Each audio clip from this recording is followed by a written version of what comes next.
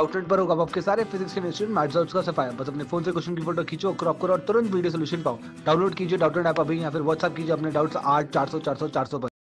इस क्वेश्चन में हमें enthalpy of formation of acetone gas निकालनी है using the bond and the bond enthalpy data of CH CC C double bond O double bond O and HH।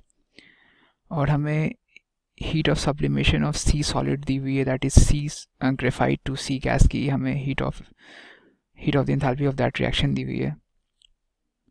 तो पहले तो हम जो heat of formation of acetone का जो standard equation है वो लिख लेते हैं। 3 carbon that is in its standard form, that is graphite, plus 3H2 gas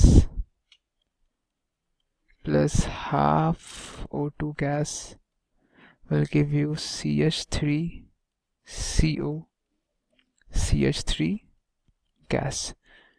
इसकी डेल्टा एच अगर हमें पता चल गई तो क्योंकि बाकी सब अपने स्टैंडर्ड स्टेट में, तो हमें heat of formation of CH3CO CH3 आ जाएगी।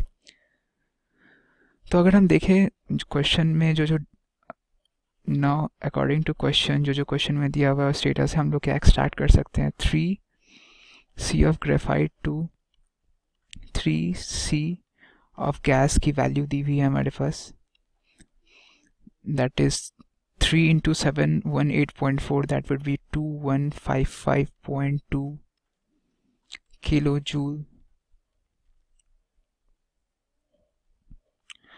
ओके एंड और हमें क्या दी हुई है, बॉन्ड एनर्जी ऑफ HH दी हुई है, that is 3 times of H2 को अगर इधर हम 6H ऑफ गैस में कन्वर्ट करें तो उसकी डेल्टा H हो जाएगी 3 times of 435.8, that is 1307.4 kilo joule mole inverse. और अगर हम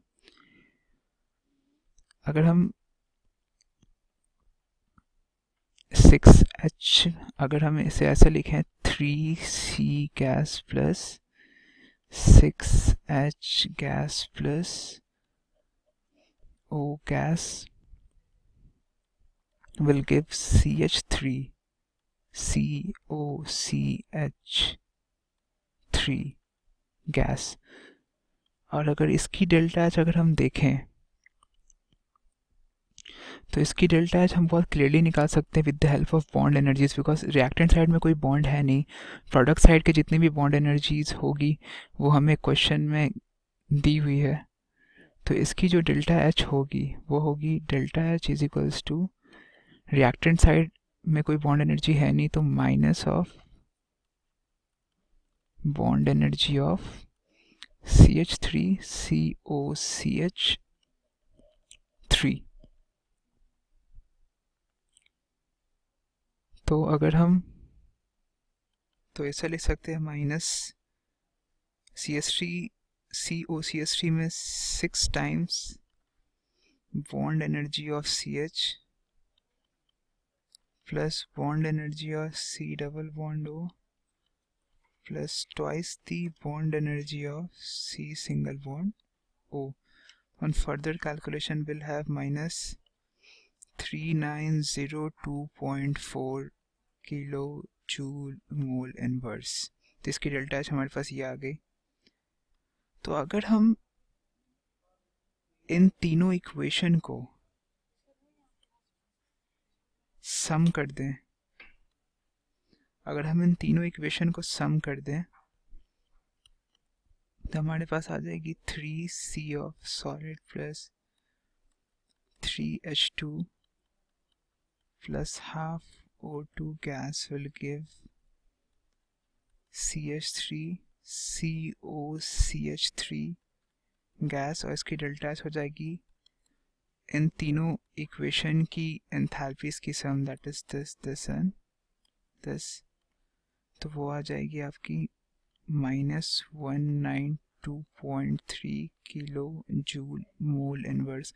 और जैसे कि हम किसी भी रिएक्शन के एंथैल्पी को लिख सकते हैं sum of heat of formation of reactant, actually product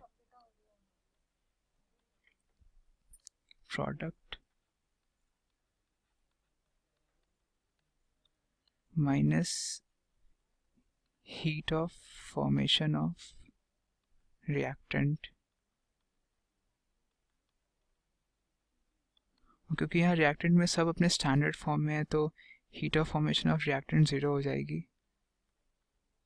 तो heat of formation of product जो कि हमारा है heat of formation of CH3COCH3 वो डेल्टा एच के बराबर हो जाएगी, that is -192.3 kilojoule mole inverse. So this is the final solution for this question.